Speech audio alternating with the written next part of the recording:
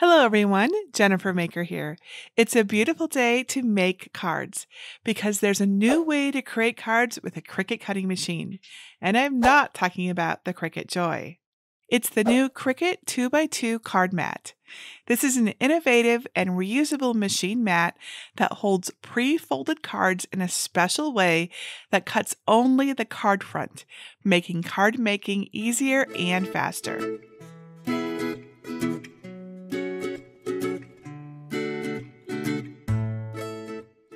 The Cricut 2x2 card mat works with pre-cut and pre-folded Cricut Insert Cards, Cricut Cutaway Cards, and Cricut Foil Transfer Insert Cards, as well as cardstock that you pre-cut and fold yourself. A larger size card mat like this that works with the Cricut Maker and the Explorer series is something so many have been asking for, and it's finally here. The new 2x2 mat can cut up to 4 cards at one time. How cool is that? Everyone knows I love testing out new products, and I have learned a lot experimenting with the new larger mat and all of the new card sizes. I've made some mistakes along the way, sure, and I've gone through a lot of materials, but it's all in an effort to make your crafting experience more fun and less fuss. As I say, I make the mistakes so you don't have to.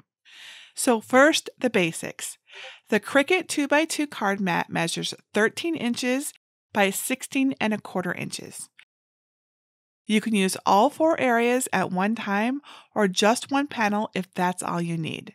The mat works with all of the Maker cutting machines and the Explorer series of cutting machines too.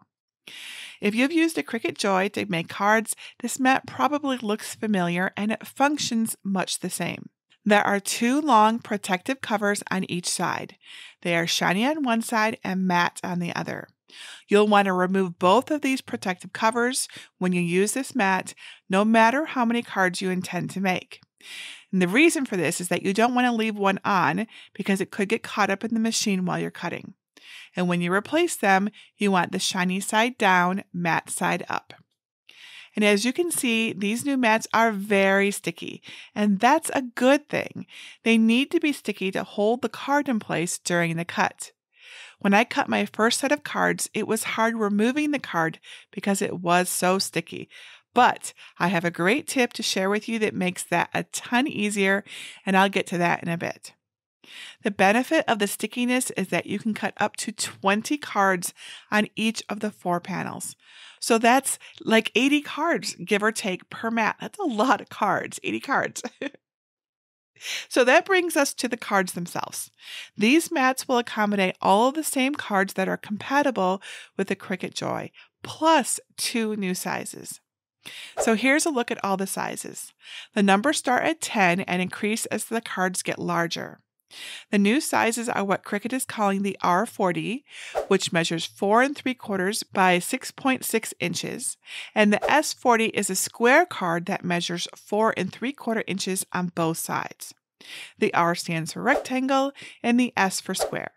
They gave the cards these new size dimensions because they are sold worldwide, and it makes it easier for everyone to know what size is what, since card names actually vary by country. I don't know if you knew that.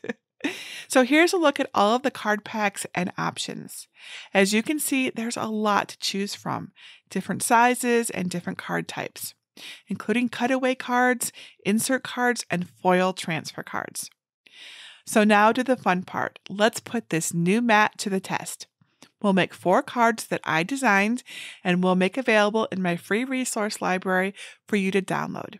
And while we're making, I will share everything that I've learned along the way that will hopefully help you get the most out of this new, larger card mat. Step 1, get my free card design files. I created 4 cards just to test this larger card mat, and they are free to everyone. To get them, go to jennifermaker.com/391 and look for libraries in the red bar at the top. Then either click Get a Password if you don't yet have one, or click Enter the library. You can find the designs by searching the page for design number 391, and then click it to download a zip file with SVGs for cutting on your Cricut. If you're unsure how to do this, go to jennifermaker.com/svgs to learn how to unzip and upload files. You can also find many more cards for pretty much any celebration, event, or holiday you can imagine right in Cricut Design Space. Here's a look at the 4 designs that we'll be making. You can zoom out to see everything by clicking on the minus sign on the lower left of the canvas. We're going to make all 4 designs at once, but you can certainly make just one card at a time, or multiples of one card, or really mix and match however you like. The only thing you want to do is be sure to use the same card size. I want to keep it simple, so let's make all 4. Make sure you have the right machine selected and click Make It. On the next screen, you'll see a pop-up window with different options for cutting. We're going to choose the one that says On Card Mat, so click that and click Continue. Now on the Prepare screen, you see the 4 designs on 4 different mats. Cricut separates them this way because they were all different colors on the canvas. But guess what? We can move them all to one mat. Then when it's time to cut, we'll just add different color cards to the mat. First, let me show you something cool. You can click and drag the design to any one of the other 3 panels. Pretty neat, huh? The reason for this is that sometimes you might only cut 1 or 2 cards at a time, and you don't want to overuse one section of the mat, right? This feature allows you to move the cards around to different panels in case one part starts losing its stickiness. This is a great feature and I love it. Okay, so let's move the other 3 designs to the top mat. On mat 2, click on the design and then click on the 3 dots on the top left and select Move Object. On the pop-up screen, click on the first mat and hit Confirm. Now that design shows up in the second panel. But you can also move it to another panel if you like, or leave it there. Let's move the other 2 designs to the first mat the same way.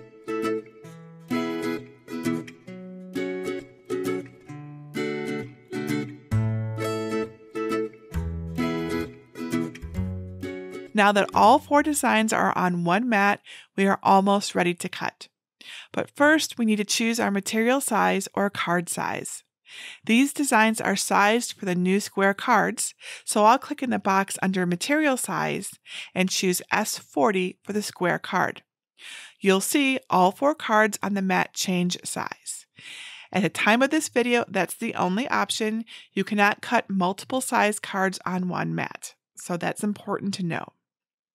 Okay, now it's time to choose our material.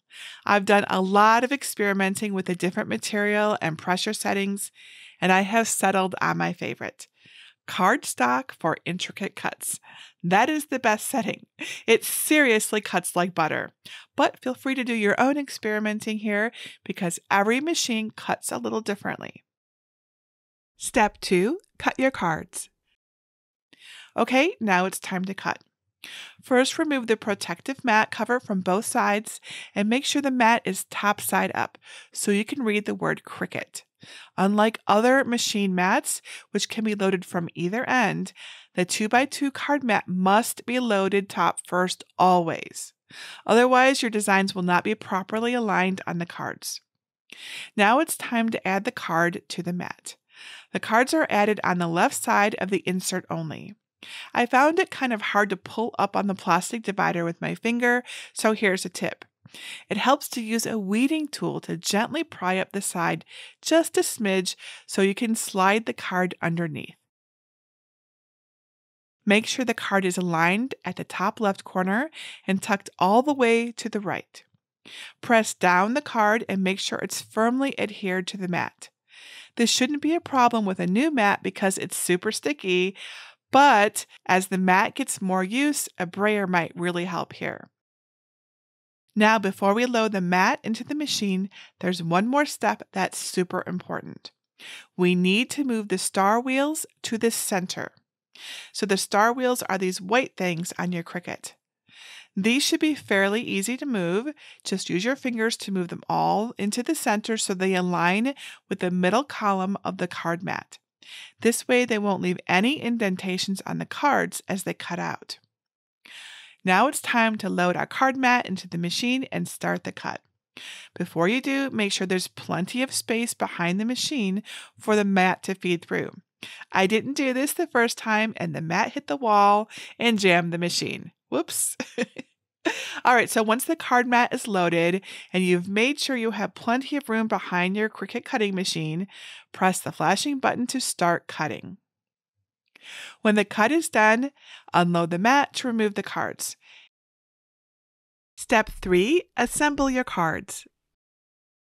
And here's something else I learned after a few mistakes. It helps if you use a scraper tool to lift up the top, side, and bottom of the card first so it won't rip, especially when your card mat is super sticky. Once it's pulled away a bit, you can gently pull the rest of the card up from the panel. And if you picked a good material setting for the cut, it should peel away, leaving all of the cut pieces, or at least most of them, on the mat. Isn't this just so cool?